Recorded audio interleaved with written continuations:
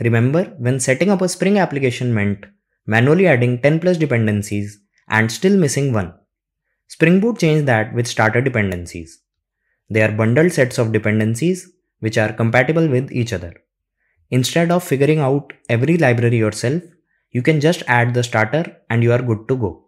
Some popular examples that you can keep in mind for interviews are Spring Boot Starter Web, Spring Boot Starter-data-jpa, and Spring Boot Starter Security.